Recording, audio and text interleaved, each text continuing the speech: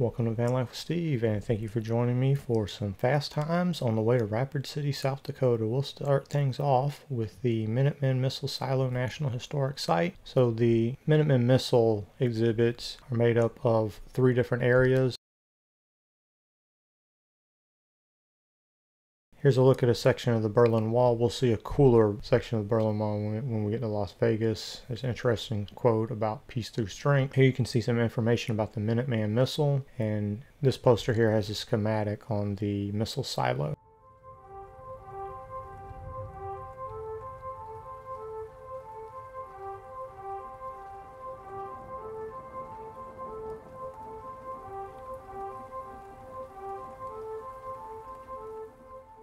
So the Minuteman Missile Historic Site is made up of 3 different areas. There's the visitor center that has exhibits and things like that. Then you have the lodge control facility where you get to go into the lodge control room. And as I try to find it on the map, you finally have the remaining Minuteman Missile Silo in South Dakota. And a funny thing is that the control center is actually connected to the missile silo by an underground wire. And each control center would be wired to 10 different silos. And so when they were working out the nuclear deterrence, they had thought that, hey, if we put 1,000 missiles out, then the Soviet Union would have to, they'd also have to have 1,000 missiles. But then they realized, no, wait a second, all you have to do is take out the control center, and to do that you only need 100 missiles. So because of that, they developed the plane that can fly over the missile silos and remotely lodge all the missiles.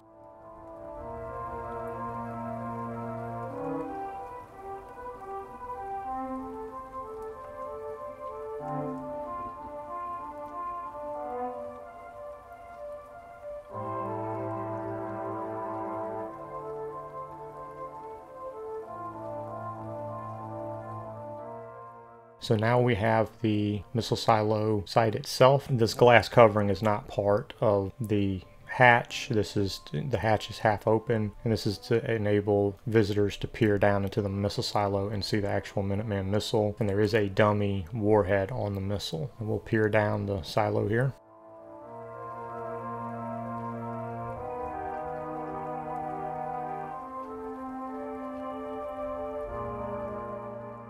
You can see the top of the missile there. It's 57 feet tall and I think about 6 feet in diameter. The main thing about it is it's a solid fuel rocket, so it doesn't have to be fueled up. It can be lodged at a moment's notice. And there are no longer any active missile sites in South Dakota, but there are in North Dakota, Montana, and Wyoming. And this missile carried the W-56 warhead with a 1.2 megaton payload, which is a very destructive device unless, of course, you duck and cover, if you believe the government.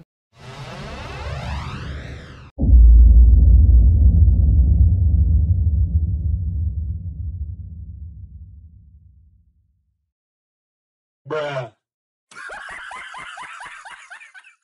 To illustrate the difference between fission and thermonuclear weapons, here's a comparison of the Nagasaki bomb if it were to be dropped on New York today, and this second screenshot is if one of the Minuteman II missiles detonated in New York today. And you can see there's quite a big difference of the damage area. The first one, the Nagasaki bomb wouldn't reach Central Park if the bomb hit in Lower Manhattan, whereas the Minuteman Missile 2, it would vaporize Lower Manhattan, and it would also, the effects would extend all the way past Central Park. Next up, we have the South Dakota Air and Space Museum, which is located at the entrance to Ellsworth Air Force Base. That is near the town of Box Elder, which is just to the east of Rapid City, South Dakota. At the entrance to the Air and Space Museum, you have the B-1 Lancer, which is a supersonic bomber that is set to be replaced by the B-21 Raider, the latest stealth bomber. But the difference between that and like the B-52 is this one is supersonic. As we look around the museum, if you're enjoying this content, I'd appreciate it so much if you please give me a like. Please subscribe if you want to see more, and don't forget to turn on the bell for notifications. So unfortunately at the Air and Space Museum, as we pan around, you'll see some hangars, and they have inside exhibits such as an F-16 simulator and a Minuteman missile simulator, and those are closed for renovations, and as I make this video, I believe they're still closed. So unfortunately we won't see those, but we'll look around at the rest of the outside exhibits.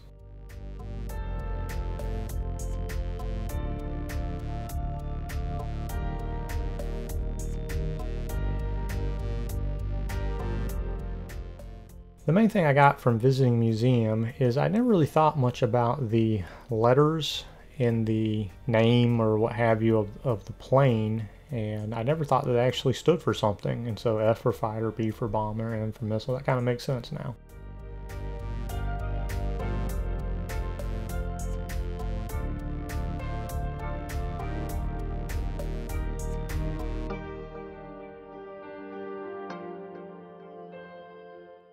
The massive plane we're looking at here is the B-52 Stratofortress, which is I think our nation's largest bomber. And this thing's been in service for approaching 70 years. And I believe one of these things flew 12,000 miles without refueling. And you can see the rear armament there at the tail of the plane.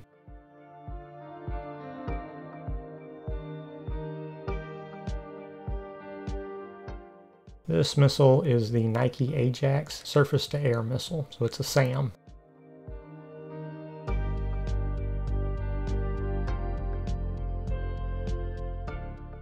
And here we have a Minuteman II missile that you can observe in its entirety. It's a big-looking missile.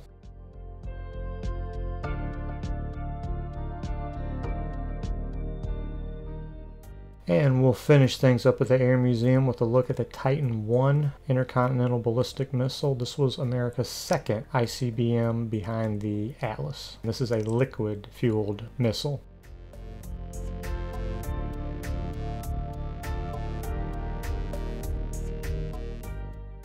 And we'll finish things up with a look at the Rapid City Presidents, which are located between Main and St. Joseph Street. And you can kind of just make a circle and see all the statues. As we look at a statue of President Obama here, this is a really neat thing that Rapid City has. I wish other cities would have something similar, but yeah, they have statues of all of our former presidents, up to and including Barack Obama. And some of these statues get really intricate, as you can see here with Franklin Roosevelt. And it was just a cool thing. I don't quite know if they're life-size or not. Some of them seem life-size, and then others maybe not so much. But yeah, these are just, in downtown Rapid City, they have all of these statues of all the former presidents, and you can just stroll along totally free and admire them. And it was definitely one of those pleasant surprises to find when you're doing van life.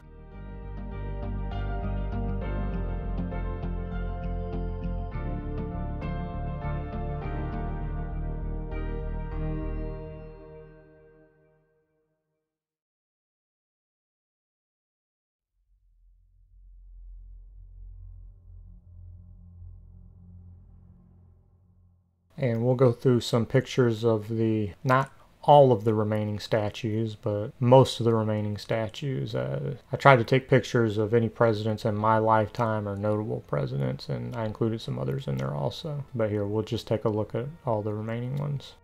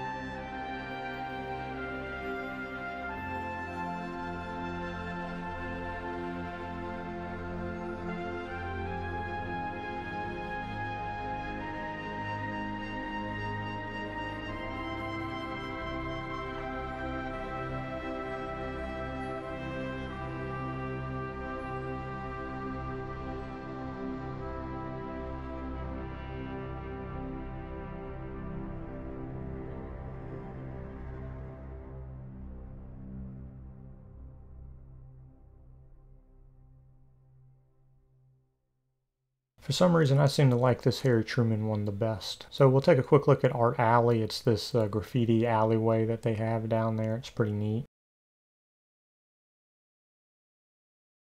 And as we head off to the next adventure, I want to thank you so much for watching this episode. I will see you in the next video. Take care. Thanks. Bye.